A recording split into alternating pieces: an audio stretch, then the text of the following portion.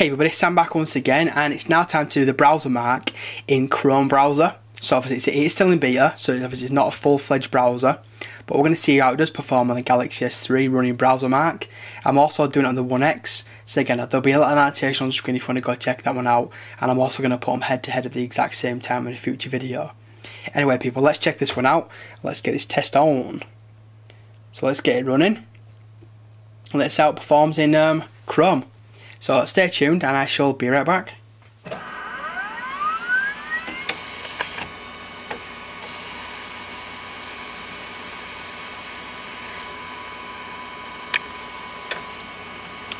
Right everybody, so welcome back. So as you can see, it has now fully finished. So word of warning before I go any further, Chrome browser and like say the iPhone, it skips parts of this test because it doesn't have Flash.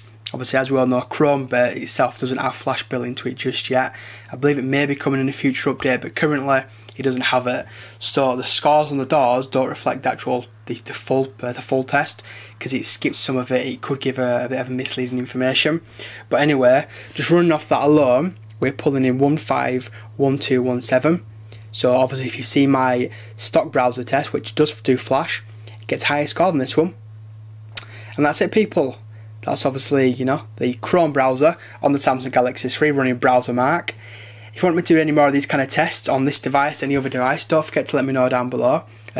Tweet me at samjpullen. Don't forget to like and subscribe if you're not already. And yeah, I shall see you in a future video. Cheers everyone.